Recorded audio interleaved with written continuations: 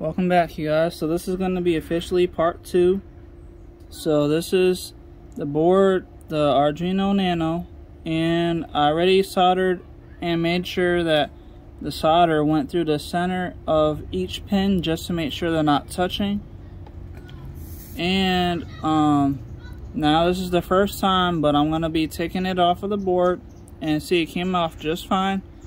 And now it's stuck on there really nice and tight, and the connections should be really well. So when I attach like female connectors to the board, then it should work just fine without any issues, just like if you was to buy one that already had it soldered. So that's it for this one. And you can still see all of the signs. So D12 is over here, D11, D10, D9, D8. So these are digital pins on this side, and the other side is analog pins basically. And then we have voltage like 5 volt and negative 5 and positive 5 volts. So that is all looking pretty well.